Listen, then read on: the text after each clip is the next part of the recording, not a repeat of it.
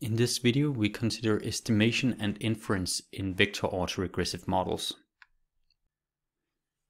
Maximum likelihood estimation of vector autoregressive models is very similar to estimation of univariate autoregressive models. So for instance, if we have a vector autoregressive model of order 1, then we can write down the likelihood function. Again, the likelihood contributions are given by the conditional density of zt given zt minus 1. And we have some model parameters to be estimated, namely theta. These include the constant term mu, the autoregressive matrix pi1, and then the covariance matrix omega of the error terms.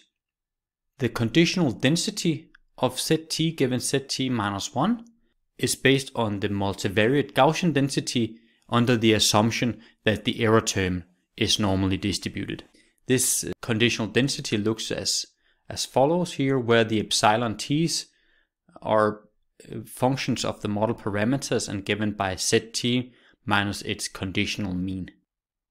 Note that, as will be clear from the next page, the maximum likelihood estimator for the model parameters is essentially the least squares estimator, just in multiple dimension. So for the VAR K model, we have exactly the same kind of expression for the log likelihood function.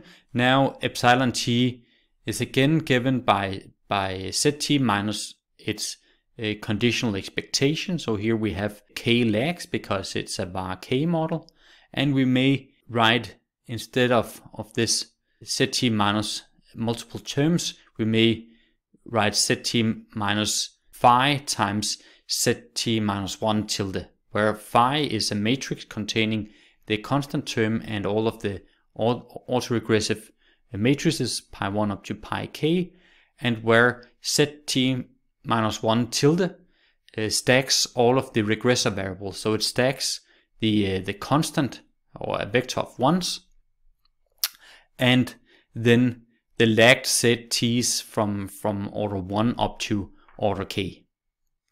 As I mentioned, the maximum likelihood estimator for the model parameters, namely phi and omega, is simply the least squares estimator. So it's given by these two quantities here. So estimating this phi parameter and then hence all of the parameters entering the conditional mean simply corresponds to regressing the zt vector on zt minus 1 tilde. And note here, the coefficients for one of the equations in the VAR K model, say the jth equation, is simply obtained by regressing the jth element of zt, say denoted zt comma j, on zt minus 1 tilde. This means that when we estimate a VAR K model, we can simply just estimate each equation by least squares estimation. In terms of inference, we have essentially the same results as for the autoregressive model. So if the eigenvalues of the companion matrix are inside of the unit circle, meaning that if we have stationarity, and if the epsilon t term, the error term, is IID with mean 0 and covariance matrix omega, then the maximum likelihood estimator is consistent and asymptotically normally distributed, with some variance covariance matrix given by a matrix V, given by this expression here. Note that the usual test statistics, such as the t statistic and the likelihood ratio test statistics and Wald statistics and Lagrange multiplier, all have the standard distributions, either standard normal or chi-squared, under these assumptions here. So it means that we can, for instance, use this result in order to determine the number of lags in our model. So we could estimate a VAR 2 and test whether we can leave out all the second order terms. Likewise, we can do misspecification tests, and this is very similar to the autoregressive models. Note in particular that the error term might be heteroscedastic.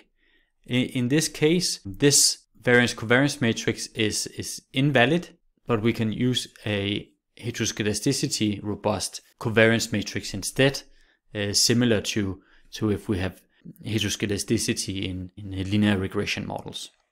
In the following, I will give a brief illustration of this. Now, this dataset here contains quarterly observations for real GDP in the US and the value of the S&P 500 index. Let us consider the quarterly growth rates in the GDP and in S&P 500 index, or the quarterly returns on the S&P 500 index. So these are given by these variables dy and ds. They seem to fluctuate around a constant level. And in this small empirical illustration, we will consider a bivariate VAR model for these two quantities here.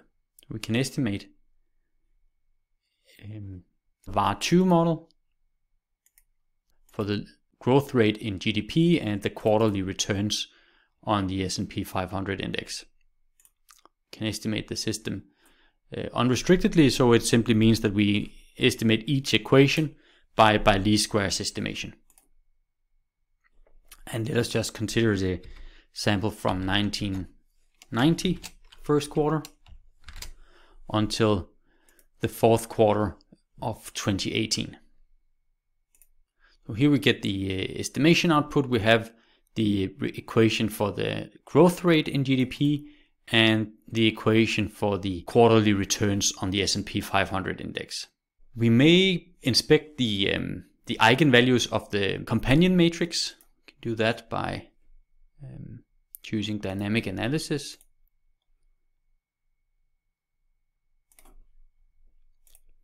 These are the 4 eigenvalues of the companion matrix. Note that it's a bivariate VAR2 model, so the companion matrix is 4 by 4. Recall here that the stationarity condition for the VAR models is that the eigenvalues of the companion matrix should be inside of the unit circle. Here we have some point estimates of the eigenvalues, and these indeed lie within the unit circle. So the point estimates at least suggest that we have stationarity. Of course, this is not a formal test, but a fine indication of stationarity. Going back to the estimation output, we may note that for the equation for the S&P 500 returns, we have some arch effects. So we have some heteroscedasticity. In order to do inference, we may then adjust the standard errors for this heteroscedasticity. So we can estimate the model again and then choose robust heteroscedasticity consistent standard errors. Okay, these are reported here. We can then try to test whether this model can be reduced to a VAR1. We can do that by choosing exclusion restrictions, and then we can simply choose to set the second order lags equal to 0 in both equations. So we're testing a hypothesis whether this pi2 matrix in the VAR2 model can be set equal to 0. So this pi2 matrix contains 4 parameters, and we test if all of those 4 parameters are jointly equal to 0. So the test statistic is 14.83, and this statistic here is a robust wall statistic. So it's a wall statistic based on this heteroscedasticity consistent covariance matrix for the maximum likelihood estimator. We get a p-value that is extremely small, so this suggests that we should reject the null hypothesis that all of these coefficients in the pi2 matrix can be set equal to 0. So it suggests here that we should keep the lag order of 2 in this VAR model. So we cannot reduce the model from a VAR2 to a VAR1. I stated the same estimation output here in this slide. Thank you for watching this video.